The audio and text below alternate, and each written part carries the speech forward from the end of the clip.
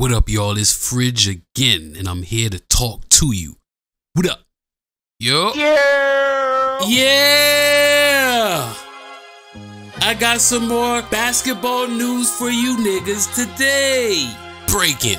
The Lakers have signed Tristan Thompson for the remainder of the season. And also Shaq Harrison. These two last-minute roster spots were filled by the Lakers, which shows their intent of making a long run in the playoffs. Now, these signings are there. Maybe, common sense would be to fill some spots there for backup, break for emergency, break glass type of thing.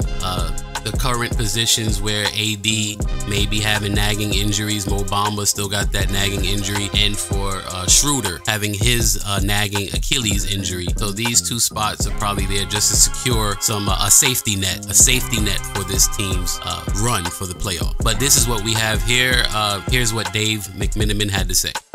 Yeah, Gary, sources tell me that today the Lakers will sign center Tristan Thompson, also guard Shaquille Harrison, and waive Davon Reed to create the roster spot to accommodate the extra player. Thompson obviously played 4 straight NBA Finals with LeBron James in Cleveland. He's a veteran voice and gives them some insurance behind, obviously, Anthony Davis, who's still dealing with a right foot injury, and Mo Bamba, who missed the last month and a half, basically, with a high ankle sprain.